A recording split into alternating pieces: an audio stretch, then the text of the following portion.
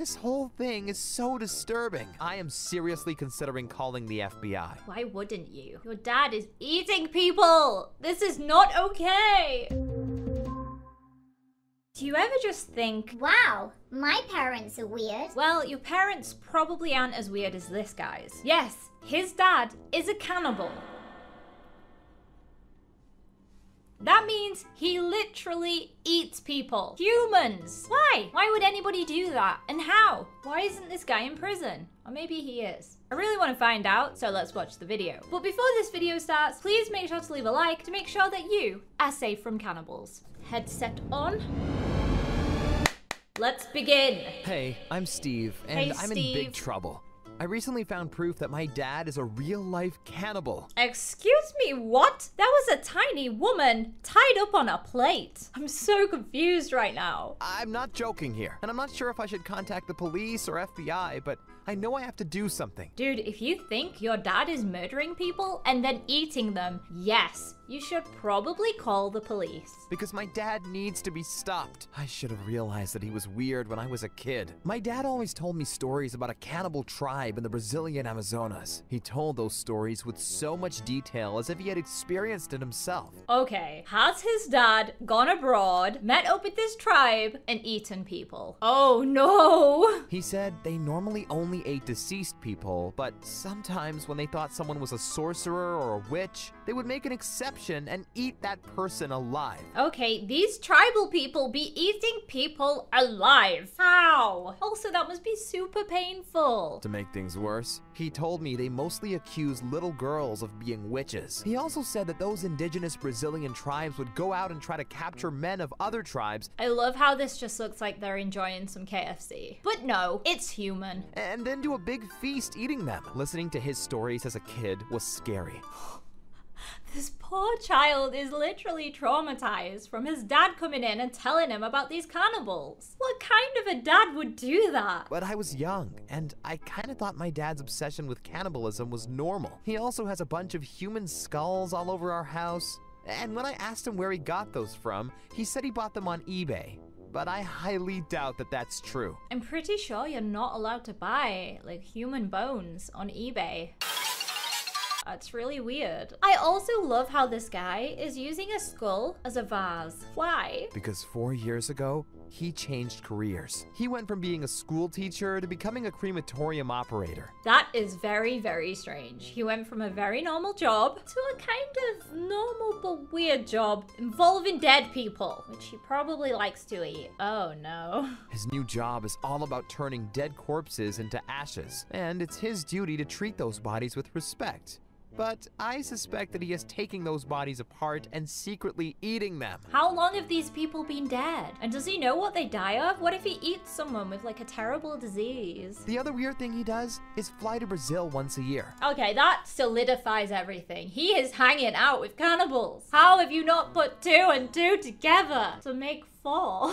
He's a cannibal. My mom told me he has family over there, and I believed her as a kid. But does she believe it? Does she know if he has family over there? Has she met them? But why had I never seen my Brazilian family? And why had I never been invited to visit them? Well, one day I found out the truth. Here we go, guys. The tea is about to be spilled. I went through my dad's wardrobe, and at the bottom, I found a hidden box. When I opened it, I saw several sets of human teeth. Okay, my first assumption, if I was to open a box in my parents' wardrobe and they had a load of teeth, I'd be like, oh, it's just my mom keeping my teeth. You know, like how they do. I don't know why parents do that. It's actually kind of weird. But whatever. They do that sometimes. So that, to me, isn't that suspicious. It was so creepy. And there was one photo showing my dad wearing those teeth around his head, surrounded by some indigenous jungle people. Boy! Are you dumb? He's hanging out with the cannibal tribe. Put 2 and 2 together, please. Oh my gosh, what the heck? He's straight chilling with a tooth necklace.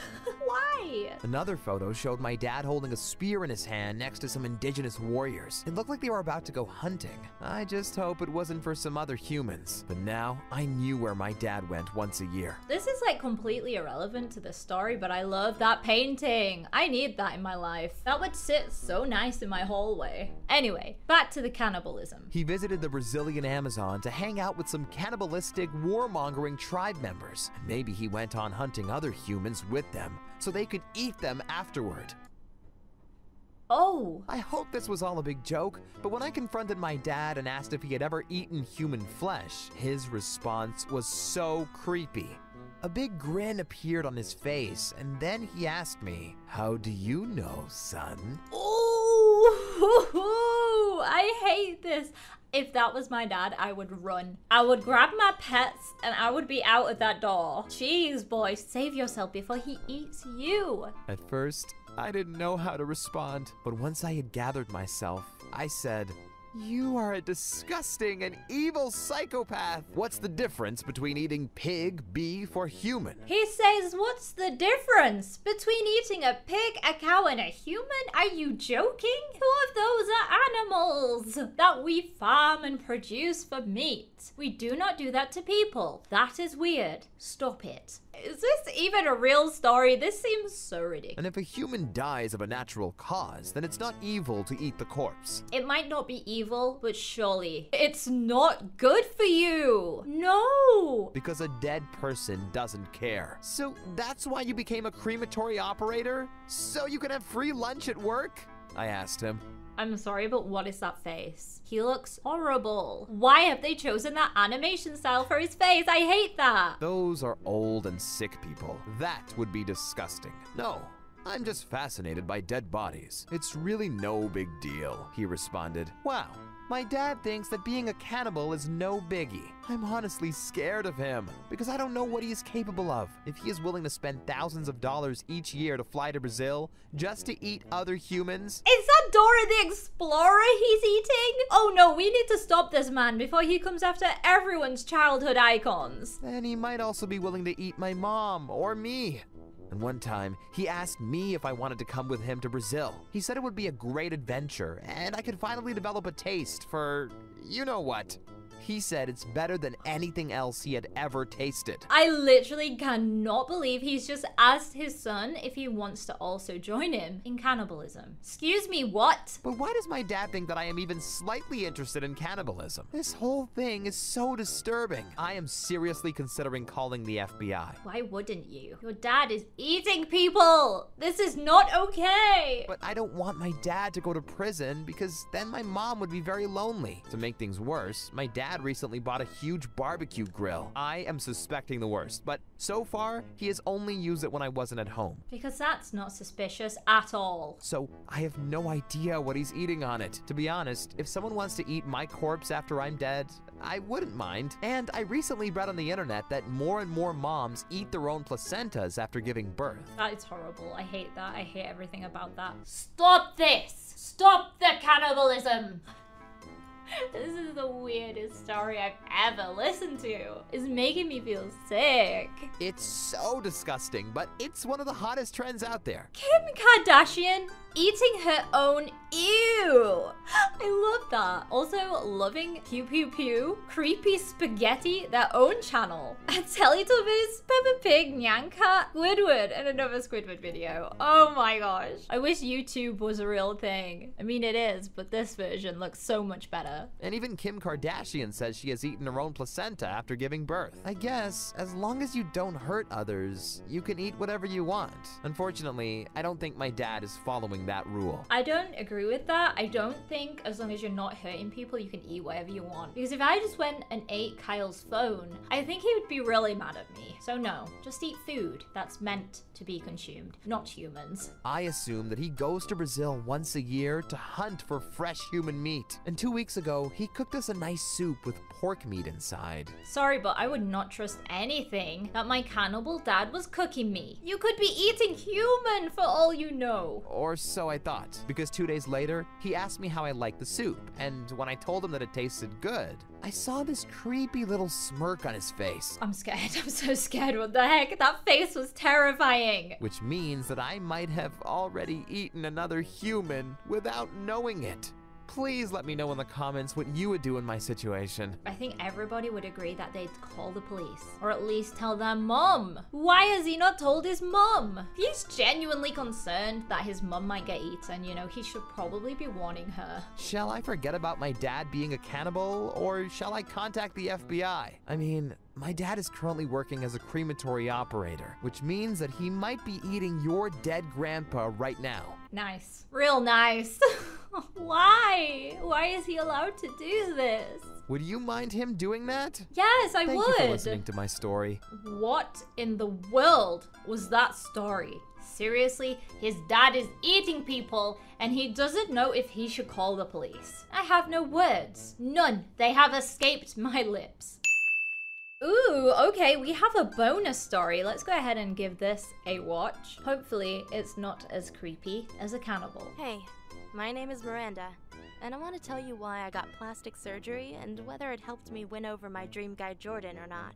It all started when I was a teenager. My Latina mom always told me I looked ugly because I didn't have a big butt or big breasts. Wow, Mom. Way to go. Rule 101 of parenting: never tell your child that they're ugly. Ever. She said I couldn't compete with the other girls unless I got plastic surgery. Well, it was easy for her to criticize me because she was born very curvy.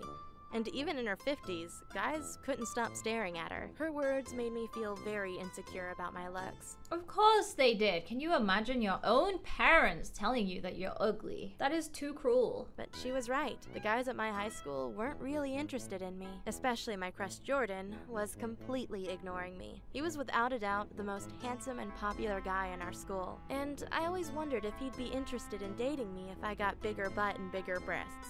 Really? If he just wants to date you for your butt, then I say no, girl. Choose someone else who loves you for you. Well, for my 18th birthday, my mom gifted me a butt implant surgery. Okay, this parent is real messed up. Woo! The operation was brutal, but wow, after the operation, when I saw my ass, I was shocked. It was so much bigger than I had expected. And when my mom saw it, she started jumping up and down, screaming and cheering. Her mother is jumping up and down because her daughter has a big butt now. What is this story? These stories are so ridiculous. And for the first time in my life, she told me I looked good. I didn't want to hide my ass from the world, so the first thing I did was upload a picture of my ass onto Instagram. Of course, my friends were all shocked and wrote, "What the hell happened?" I hoped they would be supportive, but when we met up, they all made fun of me and said I would do anything to get attention from guys. It hurt to hear them say that, and since then, we haven't talked to each other. Okay, it sounds like you got real messed up parents and you got real messed up friends. Girl, you need to evacuate yourself from these people and love yourself for who you are. I realized that if my friends didn't support my decision, then they weren't my real friends to begin with. I continued to upload photos of my butt, and in just over 3 months, I gained 10,000 Instagram followers. She's literally gained 10,000 followers from having a big butt. Is this what the world has come to? My mom told me I could become famous and that I needed my breast done next. She even paid for it again. After my breast enlargement surgery, every guy stared at me, no matter where I went. I probably looked a bit over the top, to be honest. But luckily, I live near Hollywood, where many women have breast and butt operations.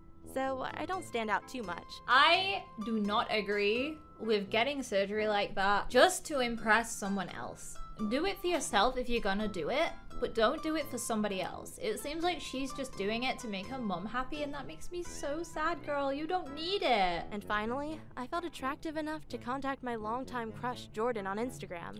He responded to me immediately, and after a few days of chatting, we had our first date. Oh, that's real sad how he didn't care about her before, but now he does. That makes me feel like this guy might not be the best guy. At first, he couldn't believe we had gone to the same high school. He said he had never noticed me, so I had to tell him about my butt and breast surgery. Luckily, he didn't mind. He accepted me for who I was, and we officially started dating. So it worked. Her plan actually worked. Wow. However, it was the worst relationship you could ever imagine. Plot twist! Hello! He treated me like an object and talked to all his friends about my butt and my body even when I was right next to him. Knowing that he was only with me for my body made me feel extremely insecure about myself. I was always scared he would leave me as soon as he found a better looking girl. But at least I had many guys interested in me anyway. Oh, you go girl, you don't need him. So I simply broke up with him and started dating another guy that had DM'd me over Instagram. He was a well-known DJ here in Los Angeles, and he treated me with much more respect. But then, after 2 weeks, I caught him cheating on me with another girl. Yeah, he seems real respectful. So I ended up breaking up with him too. It felt like guys only wanted me for a quick fling and then dumped me. They had no interest in a real long-term relationship with me. That's why I stopped dating guys I found on Instagram. Probably the best thing you could do, girl. Oh my gosh, I feel so bad for her. It doesn't sound like she had a very good time growing up and even now with all of her fame. Instead, I signed up for college with the hopes of finding a decent guy there. I'm studying marketing and currently I'm going on dates with 2 different guys. I've learned from my past mistakes and now I'm taking things slow. I first want to get to know the guys before I jump right in. I also already know that I'll become a real estate agent because I think my butt and breasts will make me stand out and help me sell properties. So please understand that getting plastic surgery won't magically fix all your problems. I thought I wanted to date the most attractive guy I could find, but now I know that what I really want is to simply be in a relationship with a good guy that I can trust and who loves me for who I am, Yes. not for the way I look. But at least it increased my confidence, because now I feel comfortable in my own skin, even though the butt implants are seriously uncomfortable. See, this is what I mean. I don't mind if people get surgery because they want to get it. It's like your own decision, do what you want. But when other people are persuading you to do it, like her mom literally paid for her, I think that is so messed up. I feel like I'm sitting on 2 baseballs all day long. There's no way I'd ever be able to get a job where I have to sit on a chair all day. It'd be a nightmare. Just a heads up, I suggest thinking twice before getting plastic surgery. Well, it's a good job I'm not getting any plastic surgery. It's a good job that my mom's not forcing me into it. Those stories were just so messed up, dude. I don't know what to say. Wow. At least my dad's not gonna eat me.